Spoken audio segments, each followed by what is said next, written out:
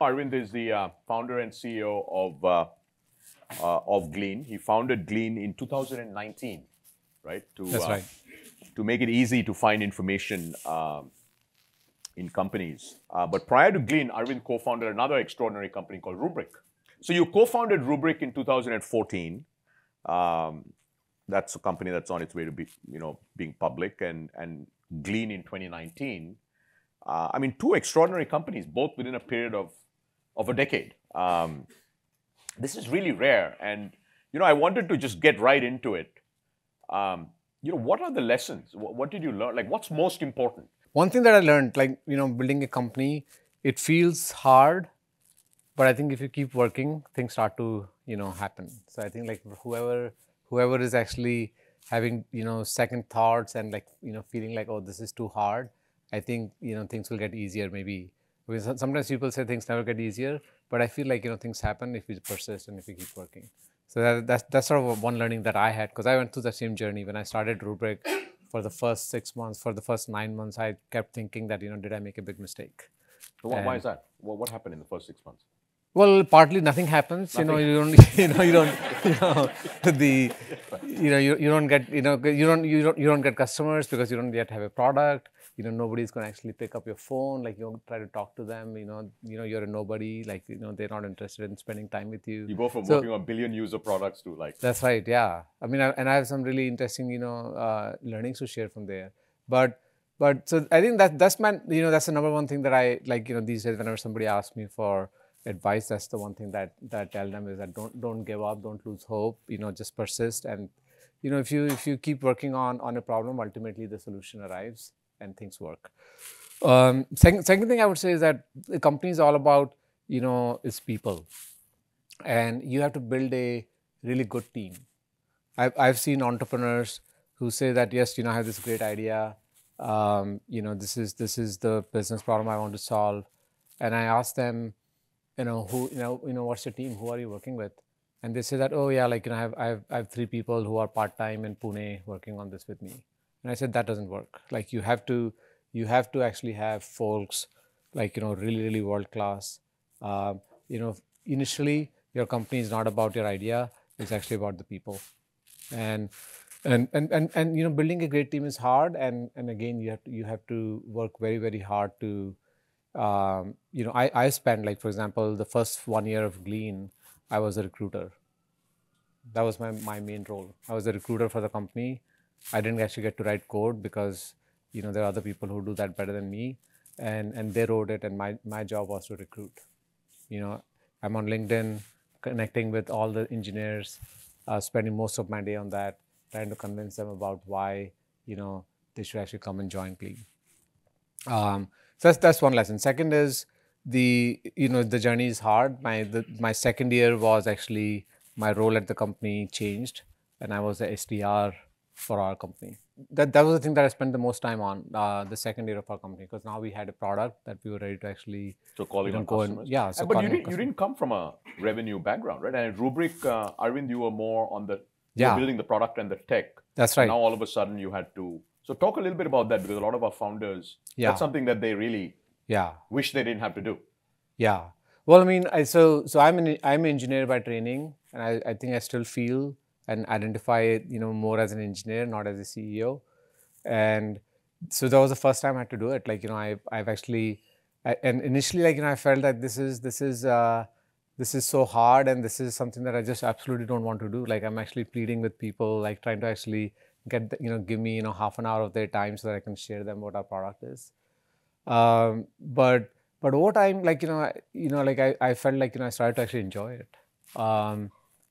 Enjoy first just the challenge. I think I dig that, something that's hard. I have this sort of drive within me to go and try to solve it. But second, I think there's a lot that you learn from talking to people, going through these processes. When I would get time from folks, there's an art. There's an art for how you talk to customers. Initially as an engineer, I was I would talk to them, and I would just be excited about telling them about our product, not really listening to them about what they need. I was actually more interested in telling them what I had, and over time I learned those skills. So I think I would say that as engineers, like I think it's also great to ultimately acquire those skills, like go and understand like what's the right sales process, like how do you actually convince customers to buy products from you.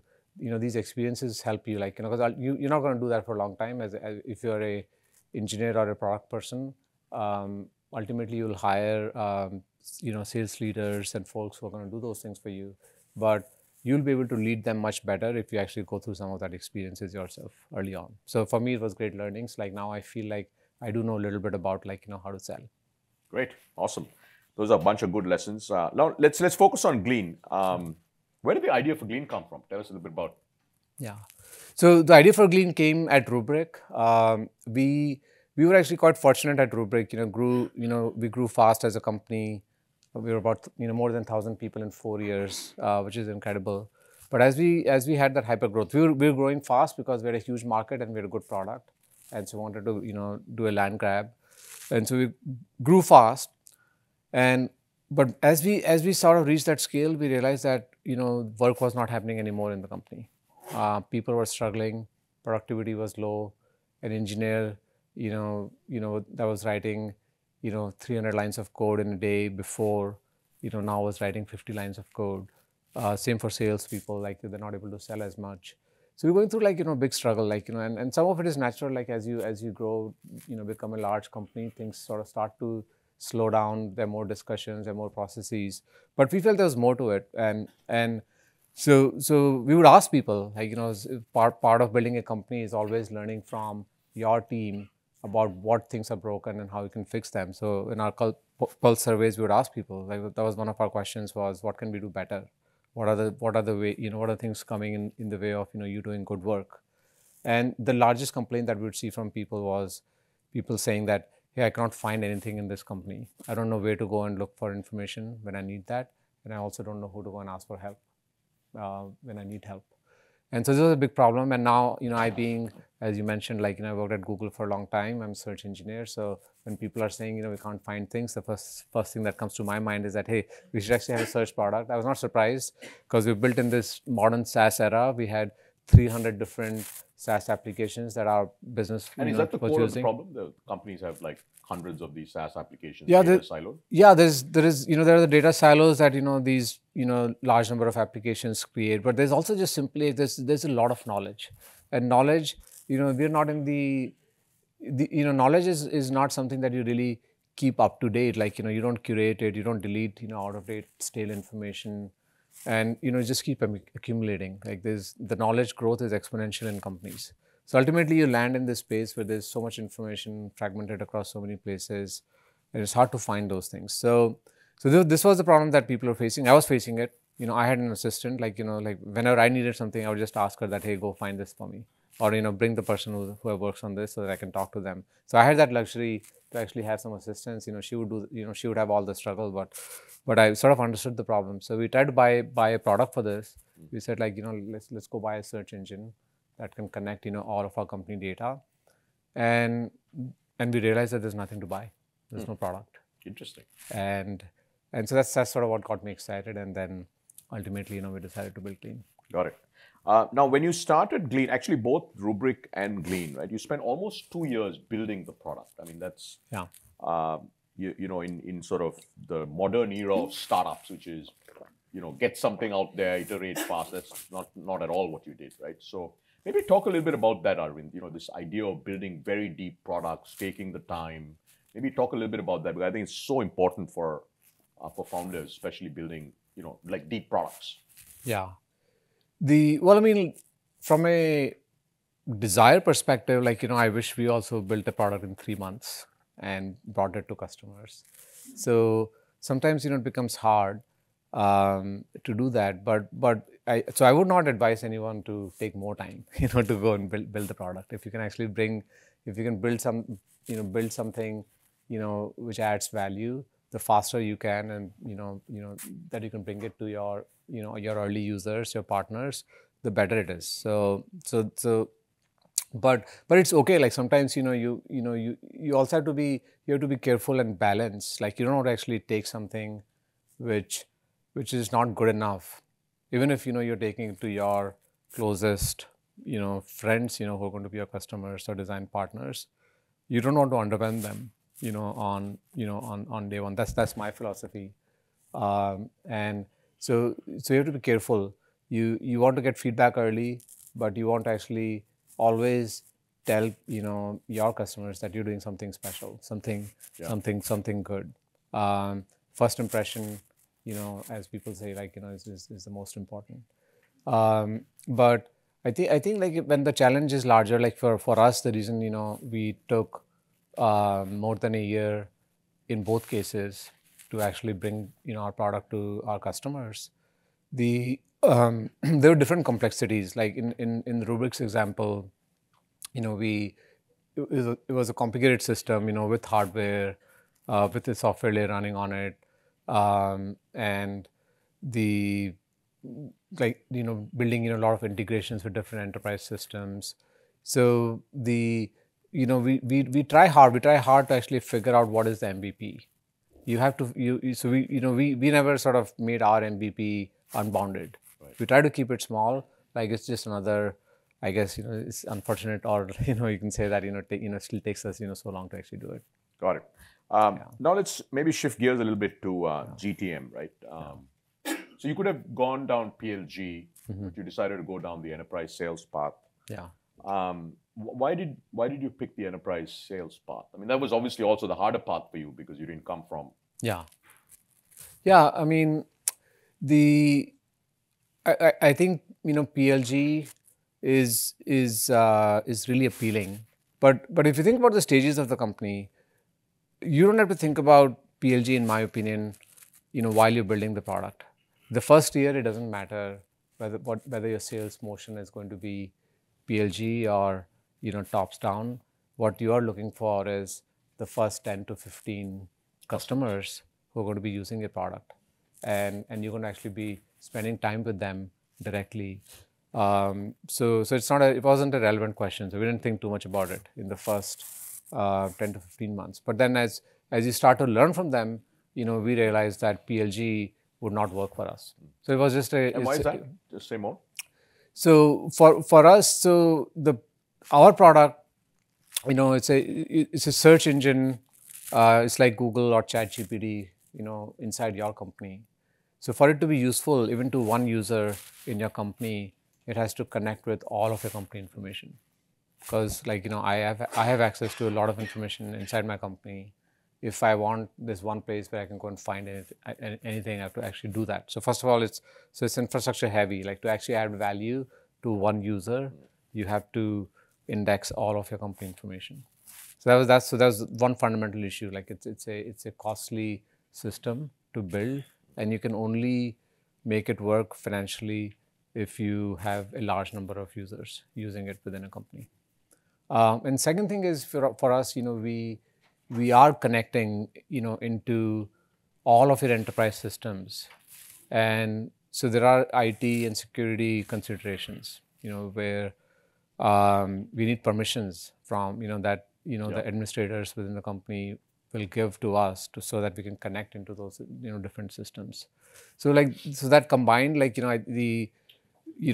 and then there were actually quite a few search companies that started around the same time as we did, and all of them followed the PLG model because that was the only model that was fashionable. That was the only one that everybody wanted to do, but it didn't work for those reasons. And so all of those companies doesn't work, right? Yeah. And you can't, as a developer or a salesperson, download it and it's not connected to your system. So how do you? Yeah, and then it's sort of painful. Like you can always ask users to connect, but it's painful and people won't do it. And and then once once you're not connected, then you will have this complaint that I can't find things here. So I think people did try PLG in this area and it didn't work for them. I think for us, it's working, but we still it's a question that we always have every year, that can we get some momentum, because PLG is an amazing lead generation right. Channel that you can have. Your eyes light up when you say PLG. Yeah, so it's something that we would like to do, still trying to figure it out. when did you know you had product market fit at Glean? And what was that moment or that week when it's like, whoa, okay, we think we have it? Yeah. So two things, like one, for me, like I always fundamentally believed that we were solving an important problem. And why? Because whoever I go and talk to, they would actually say that, yes, like, I spend a lot of time trying to find things. It's hard for me. I never met a single person in any company in the world who said this is not a problem for me. Huge problem. Yeah. But at the same time, when I try to go and sell to them, almost everybody would say, no, I'm not buying it. Oh, is that right? Yeah, because, they would say that this is important, but not the most important thing for me. And you face that? We face that 100%. Everybody, see, by definition, if you think about when you try to do a category creation, you try to build something that people are not used to buying. There is that natural argument, that they have, which is, oh yeah, like, things are working for me without it, right? Now I know how to live without it. So when somebody can live without it, it makes your sales very, very hard. So how did you get over that? So we had to evangelize. First of all, like, our goal was that, hey, like, see, to actually create urgency in this market, to actually find buyers, you have to start to first find leaders who are progressive, who want to actually become heroes in their enterprise, want to innovate.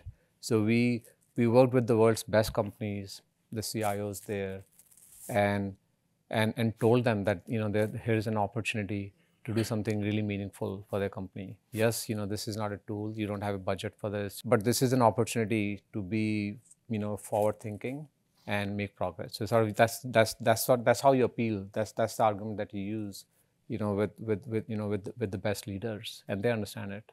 They know that they themselves, like, they were also feeling the pain, and so that's how we started to slowly, evangelize and build our product.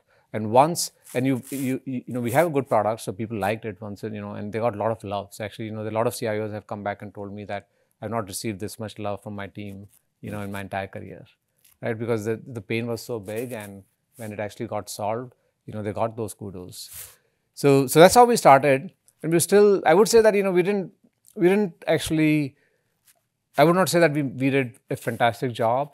Like, for example, I think we underinvested in marketing, and so we were still, basically building this awareness at some pace. We should have done more, but then we also had macro trends, that help us. So there's something about, like a large company, like, needs a great team, great people, great product, but also needs luck. And I think for us, we had multiple, macro trends, that you sort of, when you basically keep track of them and see how that actually help you. So one of them was actually the shift to distributed work, which was driven by the pandemic. COVID, right? So once people started to work from home, like, we were able to, like, we were in this mode where now the CIOs were thinking about, how do I enable, like, my people in this new model of working?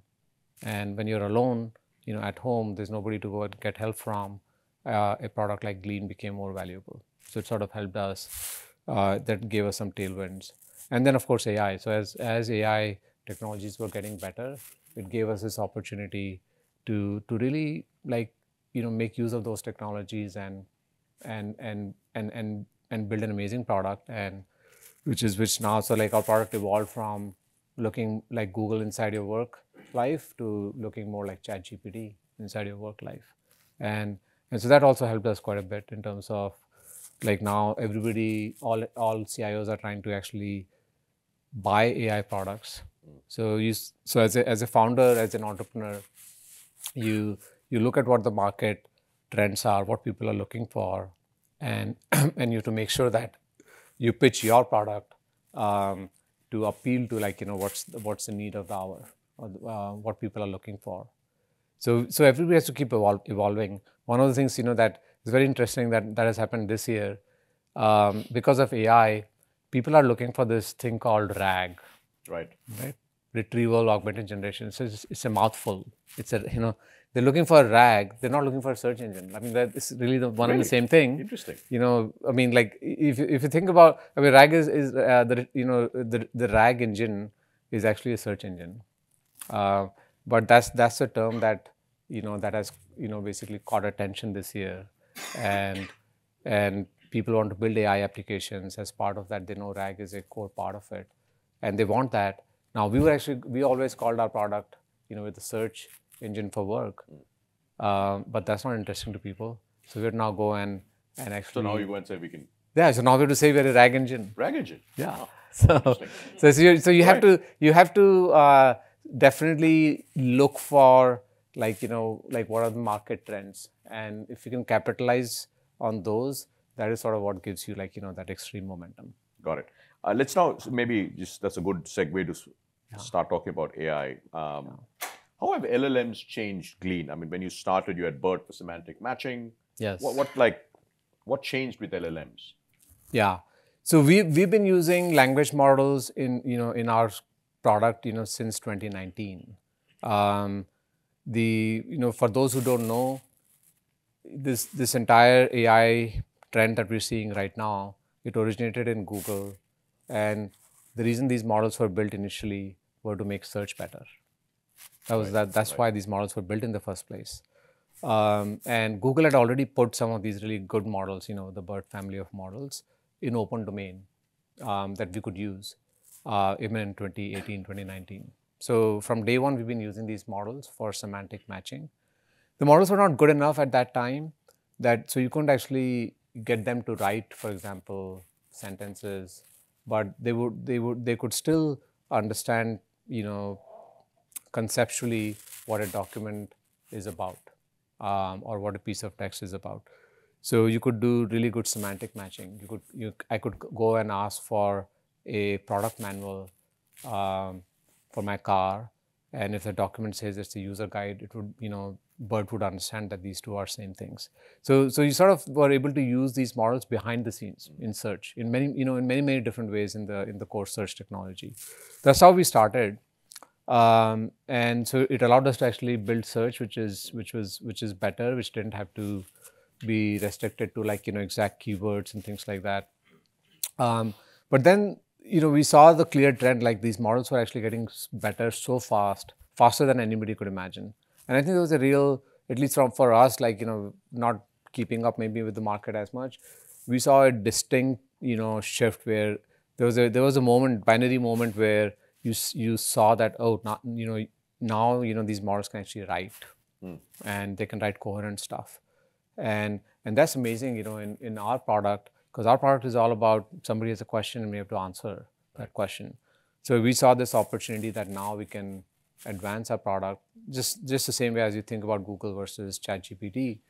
We could actually, when somebody came and asked a question, now we could go beyond just surfacing the relevant information to them. You could actually have AI read that information and generate answers and give it back to users. So it's a big enabler for us. So LLMs are actually helping us make our products better. Much better.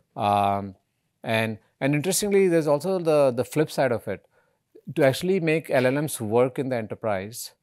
So when ChatGPT came out, everybody wanted something like that inside their company, and so they wanted to train models for your own enterprise, and that proved to be very hard and very difficult. I don't know of any company that has big success training large scale models. Companies don't have data, or the data is sort of complicated, it's private, there are security issues. So model training doesn't work. So then how do you make use of this technology in the enterprise? And that's where the RAGs come in. The only way to make the AI work in your enterprise is to sort of follow this RAG architecture today, which means that you actually search now actually also has become a foundational piece in making AI work. So while search is getting better with AI, search is also a fundamental component of how AI can deliver value to the enterprise. So that actually made us our product even more useful to the enterprises, because now it's no longer just an end user product for users. It's actually an AI platform. Got it. Moats. Yeah. So how do you think about moats for Glean, and then also if you're a startup building, early stage startup, trying to build an AI company, how should one think about moats? Yeah. Well, so I have a different take. I don't believe in moats. All right. Yeah. Okay. So what I think, and I think this may be different from advice that you get from others. Personally, to me, like first of all, like what moat do we have, for example, against Google? We got nothing. They have, 100 times more people, like, all the smart, great people, resources, brand, they have everything. Like, I don't think we have any secret sauce, in my opinion. I think all we have is a drive and a desire to build a product. And building a product is always hard and it takes time. And no matter how large you are, like to actually build a good product, you have to learn from customers, and those learnings, happen over time. They cannot happen instantly. And that's what I think is your moat, is the fact that you actually You spend deeply time. understand your customers. You build Yeah, a and product you that's deep. spent like 5 years working on it. Right. We, in those 5 years, as we tried to build a search product, we learned so much about enterprises and the challenges that people are going to run into it. So anybody trying to build a search engine right now is going to take them another 5 years, and to actually go and figure those things out. So my belief is, is you have to look at the problem that you're solving. You have to build a product. As long as you build a good product, work hard on it, have a good team, you will succeed. So I don't think of like, hey, like I'm going to change my product roadmap so that I can have a bigger moat. That's So you don't worry about like data as a moat and all of this kind of stuff. I It all don't fits in over time, right? Yeah, I mean, I think, and well, I guess, partly because I guess I have a builder mindset. I'm an engineer, so like I don't actually think about like maybe strategic topics, as much. So it might just be my weakness, but the Oh, that's great advice, right? but That's very good advice. but at least that's how I think we don't have this, but like it becomes apparent, like so now, for example, the the one of the strengths of Glean, of course, is data. That we have all of this enterprise data that we brought together in one place, and it's a hard thing for somebody else to sort of go and build. It'll take them time. So I think what you said, Arvind, which is, look, if somebody starts from scratch today, Yeah. it's going to take them 5 years. Yeah. That is, you've been working at it for so Yeah. long, and I think maybe that's the, this idea of build a product. It takes 2 years, Yeah. build a really deep product. Yeah. That itself, right? Because somebody else starting from scratch is going to have to spend that That's 2 right. years, and then you're always ahead because you're Exactly. Yeah, okay, cool. Yeah. All right, let's open it up. So, how did you go about finding the ICP? Because it's a very horizontal product, right? Everyone in the world can use it.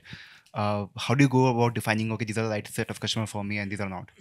Yeah, that's a great question. Actually, in fact, one of the most challenging things for us is, our product is useful to every single person in every single company, in the world.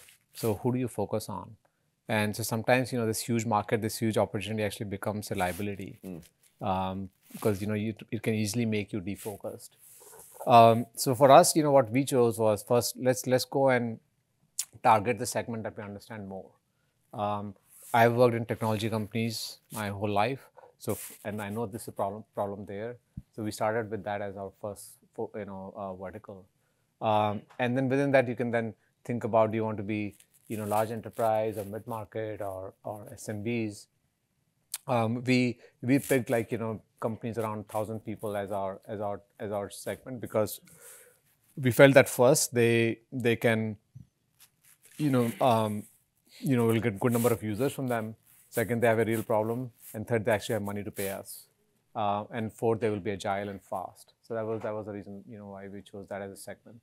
And then then you grow. Once you reach some success there, then you start to grow from there. So I have a question about you classify yourself as a RAG searcher, RAG as a sort piece. So RAG is more, from what I see, more on unstructured data. That's what generally, and I guess primarily what you're targeting as well. Yeah. So I'm curious to know about, many enterprises, they have information locking as structured data in databases, etc. And when you build on top of that, you have to have more complex concept like knowledge graph and semantic layers, etc. Yeah. I would like to know more about if you see this actually happening. There are companies like the trend in this direction. Yeah. So you're right. Like enterprises have lots of unstructured data in form of conversations, documents.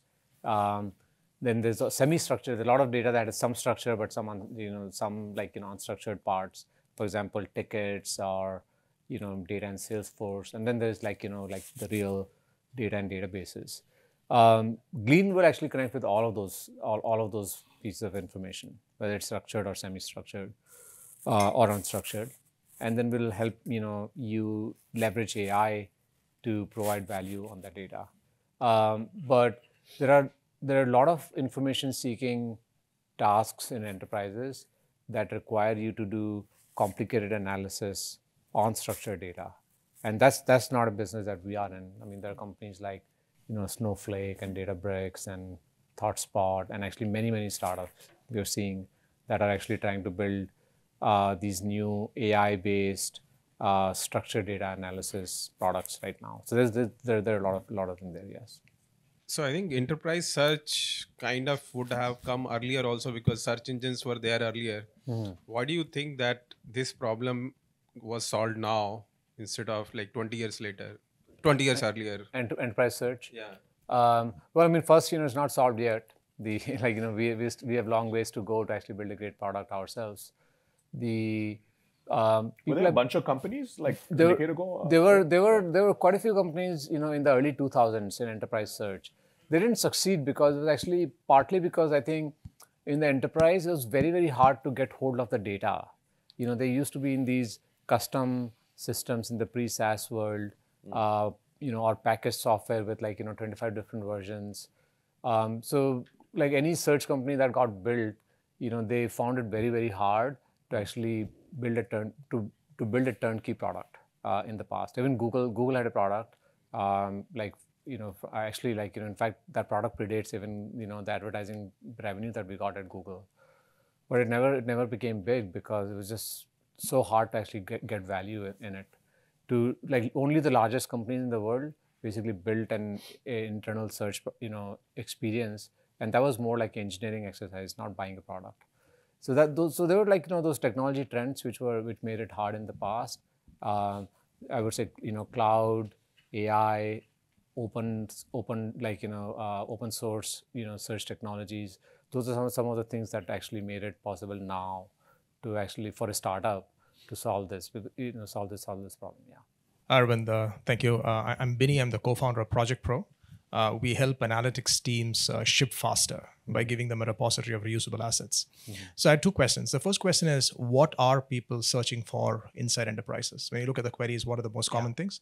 And the second question is, in the early days when you're trying to sell, would specific teams come to you asking for customizations to kind of map your search results closer to what they're used to in a Confluence or a SharePoint? And how do you address those customization requests and things like that? Yeah. I think what people are looking for, lots of different types of things. There are some common needs in enterprises, like people looking for corporate information, their benefits or IT related information. But then different functions have different needs. Salespeople will typically try to look for information about customers, like product features. Engineers use Glean a lot to debug problems, that they run into. So yeah, it depends on persona, a lot of different needs. And actually it varies a lot, company to company. In terms of customization, that's a great question. Especially once you start to sell to enterprises, every enterprise will have, different requirements and it's some a lot of companies struggle to sort of, meet, the demands of their customers because they're bringing revenue, but they're taking a product in one direction, other companies taking it in another direction. So you have to have that discipline and confidence to sort of tell them no. I think, I also struggle. My team my product team actually constantly tells me that I keep saying, yes to all my customers for things that they want. So I think you just have to maintain a good balance where where enterprises feel that yes, they have an influence on your roadmap, but at the same time you build something which is, I think if you make this rule that you're not going to actually have any lines of code in your system, which is meant for one customer. There should be only one release, one binary, one system. You will take requests from them, but then sort of combine them into a common set of features that will help multiple customers, and then go back to them. So that's sort of like, just striking a balance is important there. Hi, Arvind. I'm Nikunj, co-founder at True Foundry. We're building an ML platform for developers. The question is that Glean is building, let's say, a managed search experience for enterprises, right? You plug all your data in and you get like one final search box out. Yeah. We are also seeing pockets of developers trying to build out more specific search experience for some specialized data sets where like, they have some JSON where they have to build out some parsers, they have some PDFs with charts and tables, etc. Do you see a lot of that happening? And is Glean trying to support that, or that falls outside of the scope? Like how do you think about that ecosystem? Yeah. So certainly, like, there are a lot of needs for businesses are trying to build AI applications for specific workflows that they have. For example, in a business, an HR team, they won't actually bring AI as the first responder in their, let's say, HR help channel in Slack. So they have this need. They don't want like a search or a assistant that actually answers questions using all of your company knowledge. They want this first responder to work only on that specific, curated HR information that they wrote and use that to answer questions. So there's a lot of demand for the search, like in specific, smaller, sort of constrained environment within enterprises. And so we do allow that, using our AI platform. So you can take Glean and create, these different applications for each one of those specific functional needs. So Arvind, thank you so much for coming. We know you're super, super busy, and we wish you all the best so that every enterprise in the world can find whatever they're looking for. Let's give Arvind a round of applause. Thank you.